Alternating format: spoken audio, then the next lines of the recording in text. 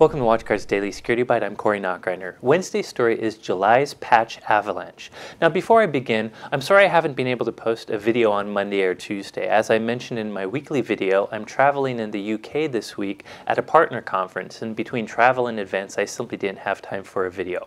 But today's video is all about patching. As you probably know, Tuesday was Microsoft's monthly patch day, but on top of that we also had Adobe patch day and Oracle's critical quarterly patch day as well. So there's lots and lots of updates for administrators out there.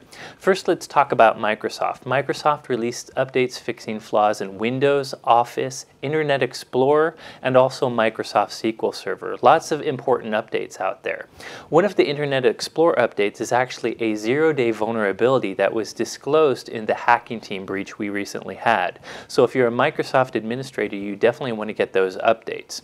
Oracle also has a critical patch update every quarter, and this critical patch update fixes tons and tons of flaws. This quarter it fixed over 193 vulnerabilities in many products, things like their Oracle database server, MySQL, their Siemens software, their Sun servers, Java, and many other Oracle products. So if you use Oracle software, be sure to check out their critical patch update. Finally, despite the fact that we just got an Adobe Flash update to fix one of the hacking team vulnerabilities last week, Adobe also released another Flash update and a Shockwave update as well.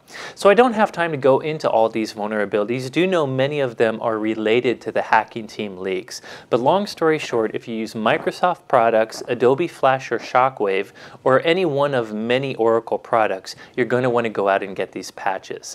One final tip, do know if you're a WatchGuard user with our IPS service, we do have new signatures for many of the Microsoft and many of the Adobe vulnerabilities. So they should keep you safe until you patch. Anyways, that's it for today's episode. Thank you for watching.